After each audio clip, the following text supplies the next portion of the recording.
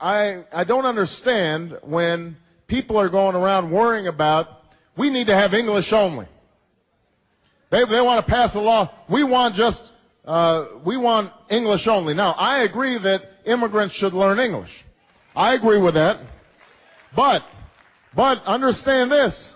Instead of worrying about whether immigrants can learn English, they'll learn English. You need to make sure your child can speak Spanish.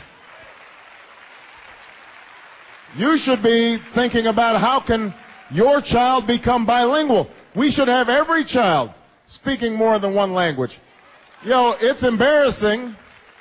It's embarrassing when Europeans come over here. They all speak English, they speak French, they speak German. And then we go over to Europe, and all we can say is, merci beaucoup. Right?